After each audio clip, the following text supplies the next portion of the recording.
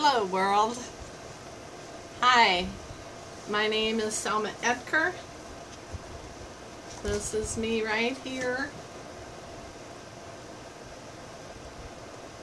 I am broadcasting from St. Charles, Missouri in the U.S.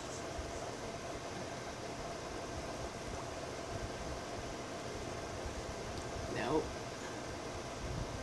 Nope.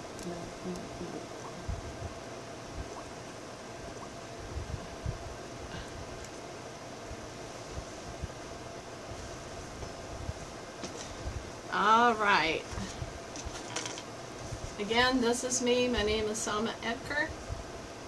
I'm a Protestant Christian missionary, and I am broadcasting from St. Charles, Missouri in the United States. I'm married to Norman, and we are on Periscope for only one reason, and that is to tell the world about Jesus.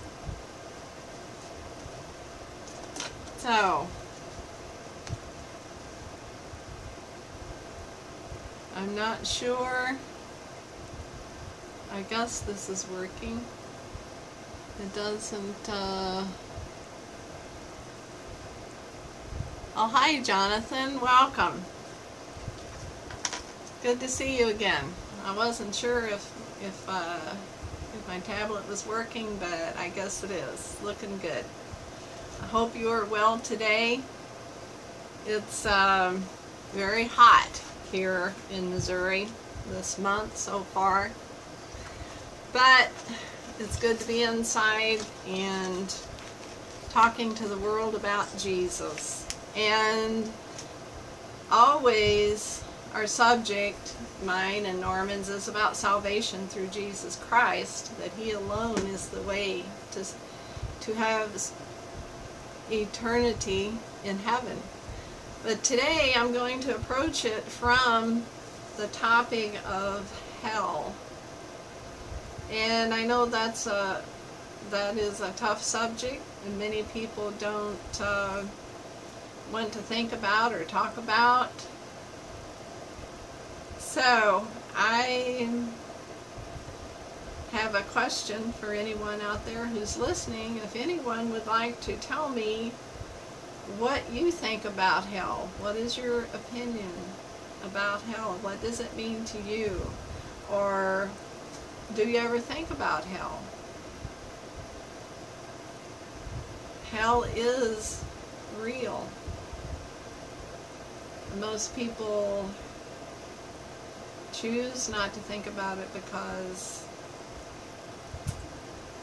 most people, I don't believe, think about dying until you get old.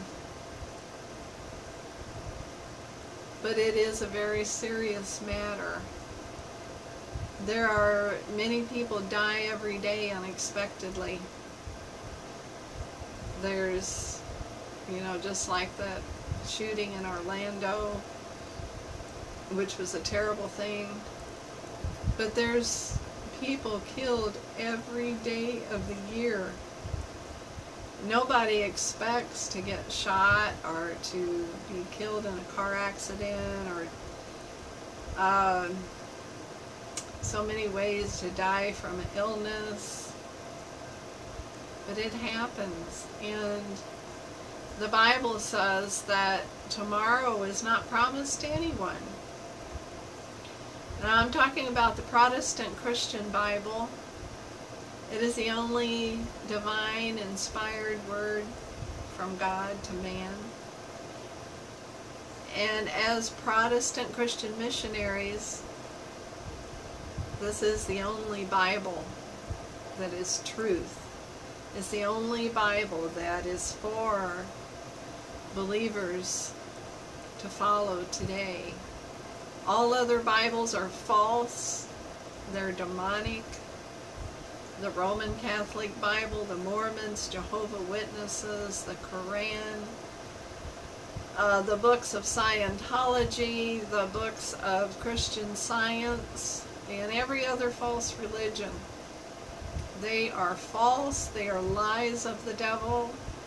And following those religions will lead you to hell, because Jesus alone is the way of salvation. And that's what Jesus himself said. Jesus said you must be born again, that you must repent in order to go to heaven. That was the first things Jesus said when he was here on earth. Jesus alone can lead you to heaven, and that is through faith in his shed blood on the cross. Faith in the atonement that Jesus has made for all believers today. Hell is a reality, and there's many scriptures in the Protestant Christian Bible about hell. There are some religions who refuse to believe in hell, and two of them are Jehovah's Witnesses and the Seventh-day Adventists. They say that God just annihilates the wicked in the end times and they cease to exist. People would believe that because they do not want to believe in eternal punishment in hell, and that is what hell really is. Some people say that you just cease to exist when you die in this mortal body. That is another lie of the devil. Jesus himself talked about eternal punishment, and that's in the book of Matthew, chapter 25, in the Protestant Christian Bible New Testament. He speaks of eternal punishment. That is not dying and you cease to exist. Eternal means forever, that you will be punished. And what will you be punished for? It's not for the sins that you've committed. There's only one thing that a person gets punished for, receives eternal punishment for, and that is rejecting Jesus as your Lord and Savior.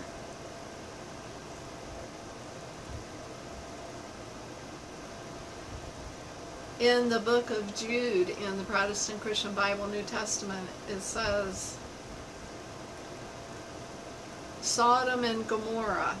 Now, Sodom and Gomorrah were towns that existed centuries ago, and it tells about them in the book of Genesis in the Protestant Christian Bible. It tells how wicked the people were in those towns. And Jude was a disciple of Jesus. In fact, he was a brother of Jesus. And he said, Sodom and Gomorrah and the surrounding towns gave themselves up to sexual immorality and perversion, and they serve as an example of those who suffer the punishment of eternal fire. Eternal fire. That's what hell is.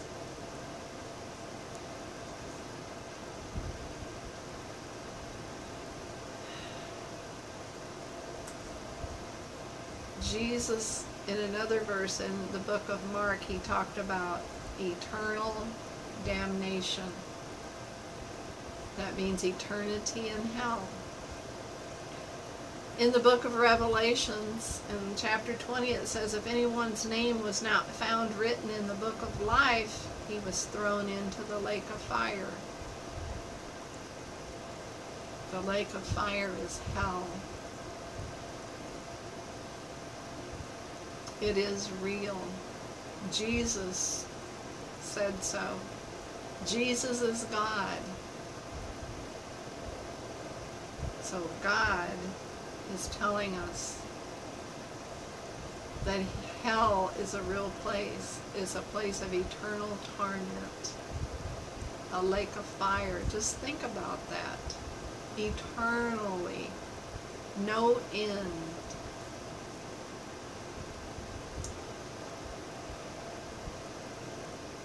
So why do people not want to hear about hell? It's because they don't want to give up their sinful lifestyle and surrender to Jesus. I remember many years ago when I was young, and I was at my mom's house. I don't know how old I was, maybe around 20 or so. And I didn't know anything about Jesus, nothing at all about heaven and hell, because I was not raised in a Christian church. In fact, just the opposite. I was raised in a church my mom believed in, which years later I found out is actually a cult. It's called Christian Science. It's demonic. It's a lie of the devil. It's just a bunch of crazy nonsense. So this time I'm thinking about when I was at my mom's house. I think it was after I got married, and my oldest brother and sister-in-law were there, and the sister-in-law made a comment about the fact that she had been to a church and the preacher preached about fire and brimstone and scared her to death. Well, at the time, I didn't know what that meant. Like I say, I did not know anything about what it is to be a Christian. But when a preacher preaches about fire and brimstone, that means they are preaching about hell, about eternal damnation. And so evidently my sister-in-law didn't want to hear that, and didn't want to believe it, as most people don't. I don't know why I remembered that all these years, because I didn't know anything about it then, but for some reason that has stayed with me. So the world, I believe, has been lulled into just soothing their conscience in a way of not thinking about hell, a way of not thinking about what's going to happen to them when they die. There is a scripture I talked about recently that talked about people being lovers of pleasure more than lovers of God, are being lovers of money, are lovers of themselves, lovers of anything and everything except God. And when you are not interested in knowing about God and about Jesus, that means that the devil is going to take you to hell when you die. The devil is a liar, a thief, a destroyer, a counterfeiter, a tempter.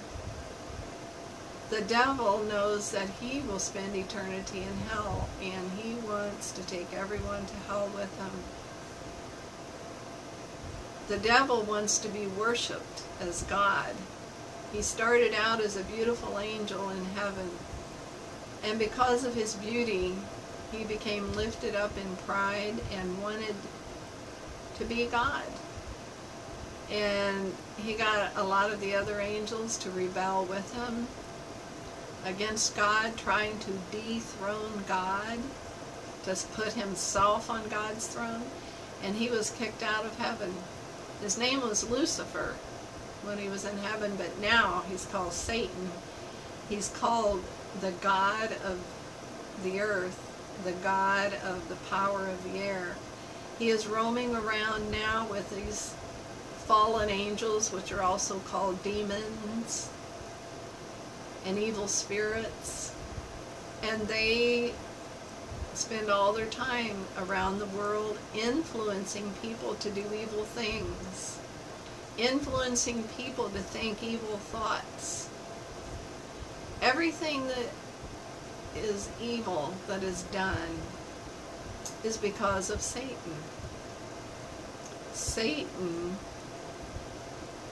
wants still to be worshipped. So for every person who refuses to believe in Jesus and becomes spiritually born again, even though you don't know it, you are in fact worshiping Satan. Because either you are a child of God or you're not.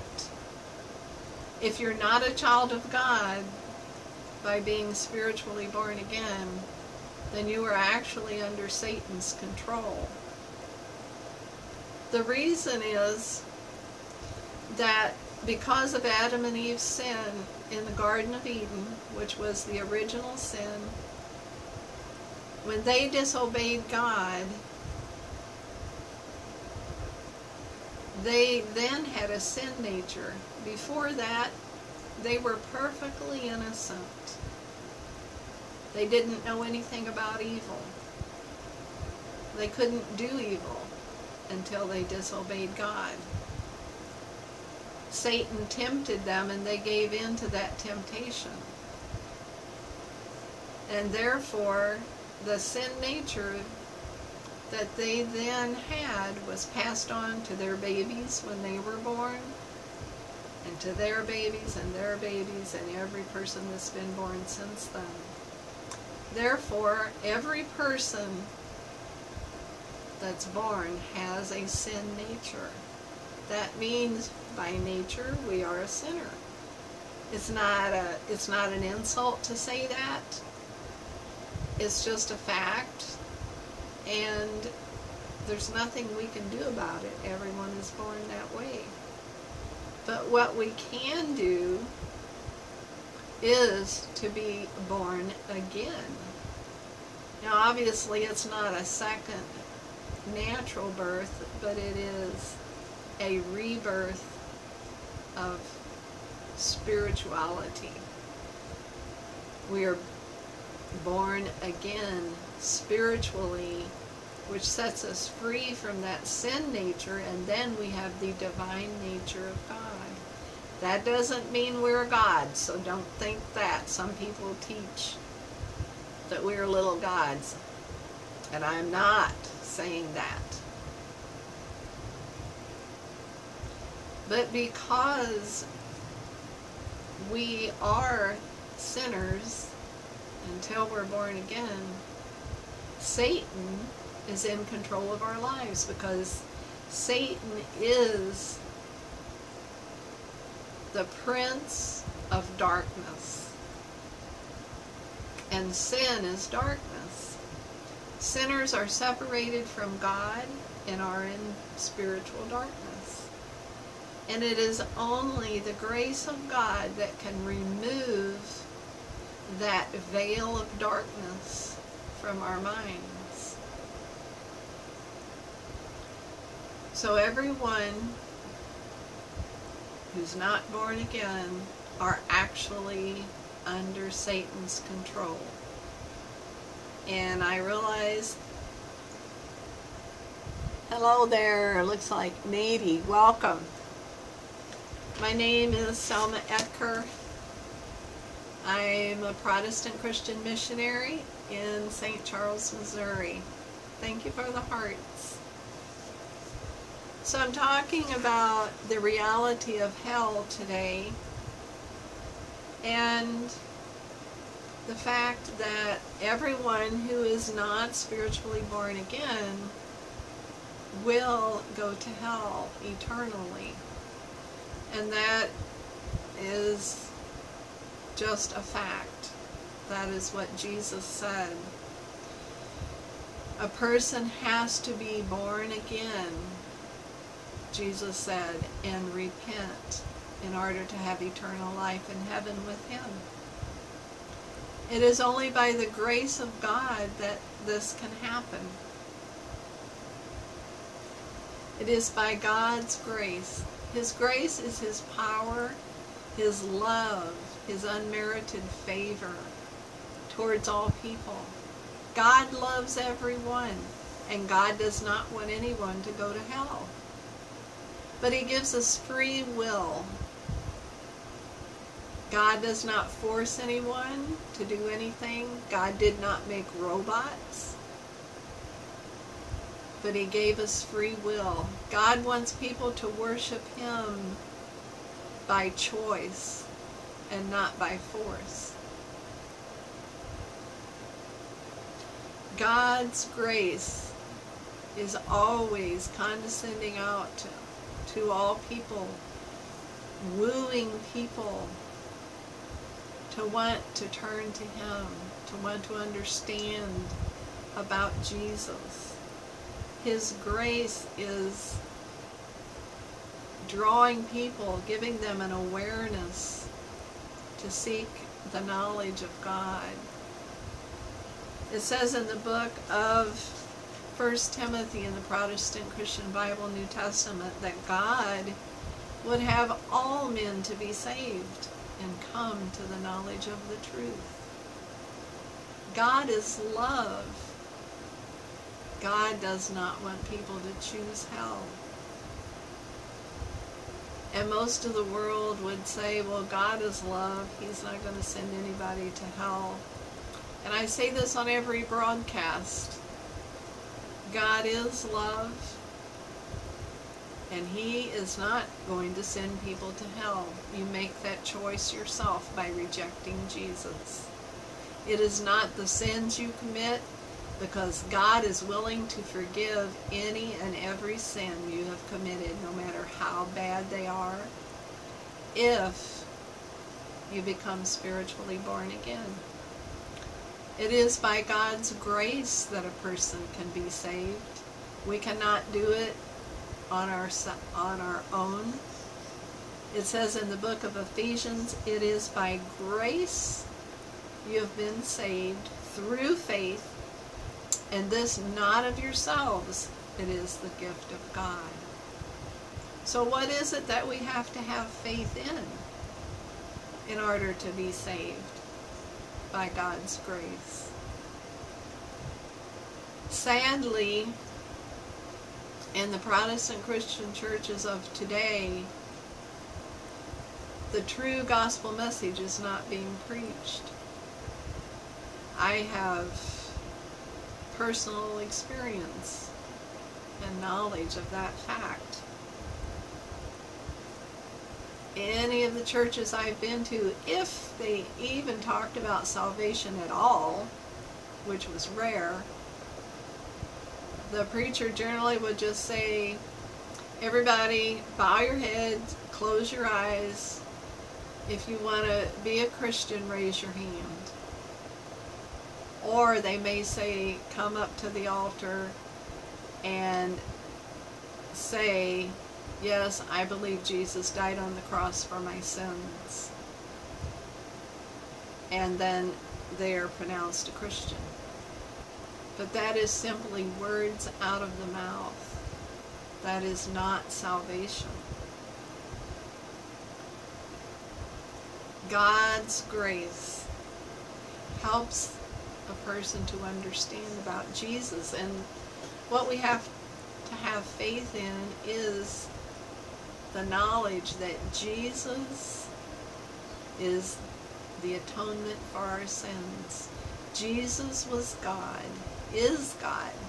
He was a God-man when He was here on earth. It took a God-man to go to the cross, to suffer the wrath of God, to take the penalty for our sins on the cross. No mere human could have done that. Jesus suffered untold agony when He was on the cross. And then He went to the grave, and after 3 days He arose. Because He is God, He had the power. Jesus said Himself, I have the power to lay down my life and to take it up again. He was not forced to, He did it willingly. And then he arose, which is the resurrection, and he ascended back to heaven and is with God the Father now. That is faith. So faith in Jesus' sacrifice as the penalty for our sins, that is justification, which is being reconciled back to God, because when Jesus did that, he set us free from sin and death.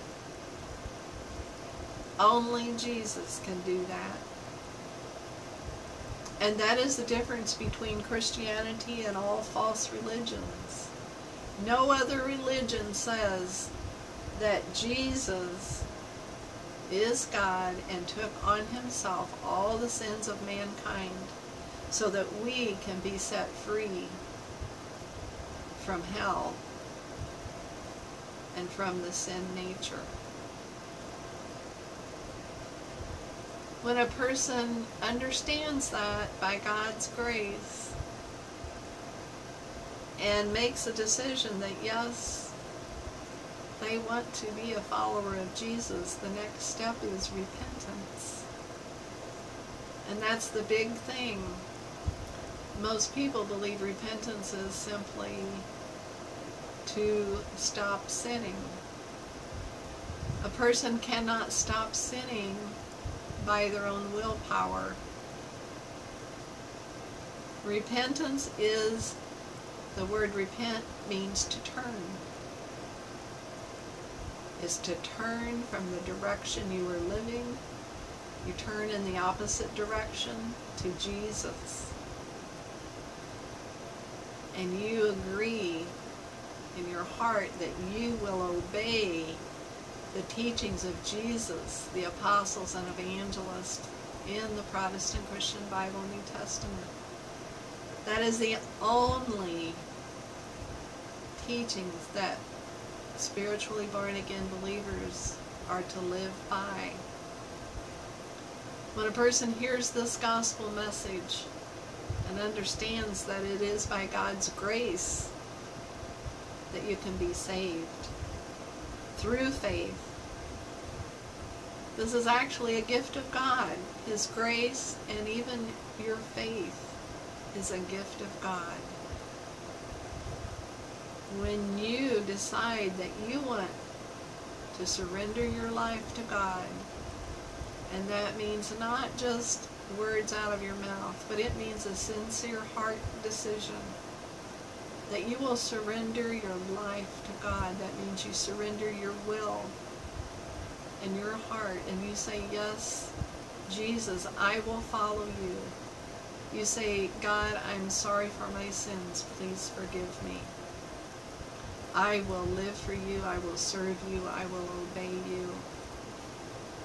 When you make that decision with God's help, then the Holy Spirit of God indwells your heart, gives you a new heart and a new mind. And it says in the Bible, then the love of God is shed abroad in your heart. And that is the transforming work of the Holy Spirit of God. You are then a new creation in Christ Jesus, the Bible says. And it says your old life is passed away and you begin a new life then. A new life of joy in your salvation. A new life of love for God. And Jesus said the greatest command is to love the Lord your God with all your heart, soul, mind, and strength, and to love your neighbor as yourself. So who is our neighbor? There was a man asked Jesus that question.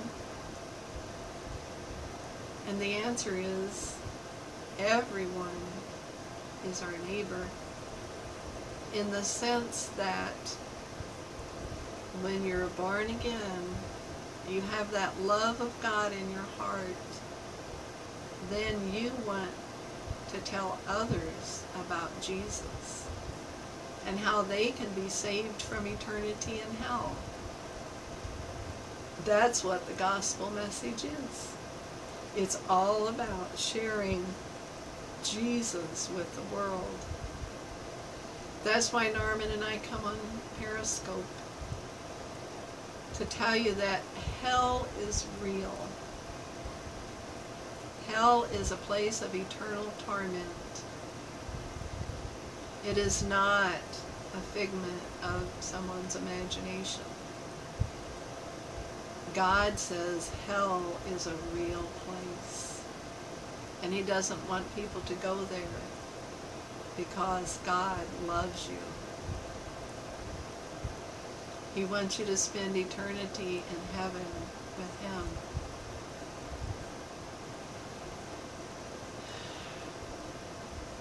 My heart grieves because most people don't want to hear about Jesus.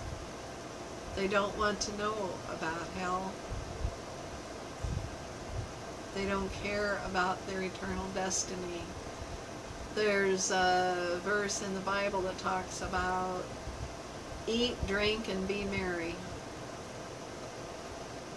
And that is talking about the fact that people just want to live their life for today, have a good time, and don't worry about tomorrow, don't worry about eternity, but just get what you can for today. And it's really sad. The Bible says that tomorrow was promised to no one. You could die tomorrow or even today and end up in hell. And then it's too late. You can never get out of hell. No matter what the Catholic Church says, they teach the lie of purgatory, that when you die you go to purgatory and then people can pray for you. And what's really horrible about that is that they tell the people, come and pay the priest money for a mass, and that means they supposedly are going to pray for your dead loved one, and when enough prayers are said, then that person can leave purgatory and go to heaven. That is a lie of the devil. It's a totally man-made story. Everything about the Roman Catholic Church is demonic. It's a lie. And everyone who follows their teaching will end up in hell, as well as all the other false religions. So, my friends, as always, that is my message for today, and will be every day.